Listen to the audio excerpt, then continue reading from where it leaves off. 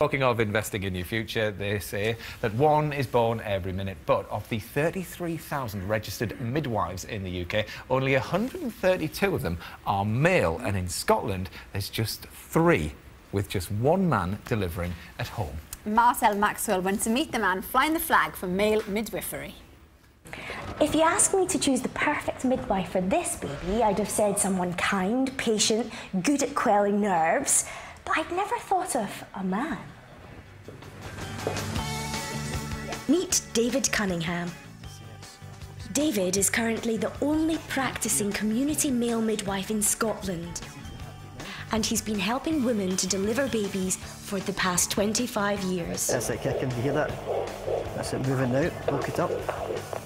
Over the years, David's delivered hundreds of babies. What was your husband's reaction to your midwife being a man? Was he a bit like, what? You're going to have a guy? It's pretty intimate. I think we both were a bit like that, really.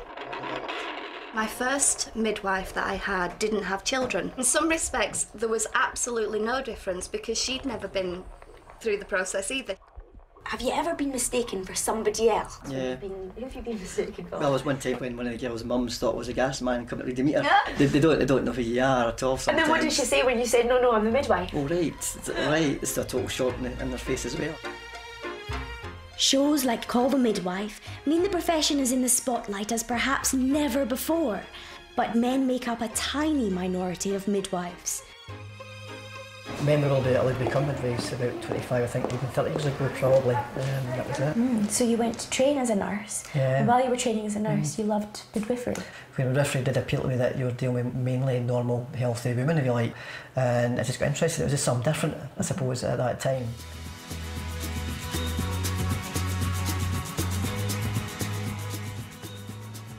Caroline had a daughter nearly 3 weeks ago called Isla. This is her firstborn. Your breasts fill before a feed. Yes. You're ready for a feed as well, and you feel them actually get empty after that. Definitely. As well. Okay, well, we'll have a wee check just now, and I'll get the scales. You've got that wee push button for me, Caroline, with the scales. Sometimes you open the door and it's not always happy mums. No, I think it's just if you have something in mums who'd be up all night and feeding and they feel at the end of their terror, but they have came to the door and they've just burst into tears. I think sometimes mums actually feel inadequate sometimes, especially with breastfeeding. I think they're not doing it right, but in fact when you sit down they're doing a really good job. So you tell David as much as you tell Mark? Yeah, probably more. But despite his day job, David's still very much a man's man after work. I like to go to the pub with my mates for a drink, out with my wife at the weekend with friends and things, and I don't do anything different, or I go to training at night, my other friends as well, and I don't do anything different actually. I don't think differently, but I don't know, when I go to work I switch on, and when I go to work I feel really protected towards the people I look after. It's only, I think, your own personal inhibitions that stop you from feeling you would get the same support and service from a male midwife. But certainly David's shown me that male midwives are equally as effective and supportive as female ones, definitely.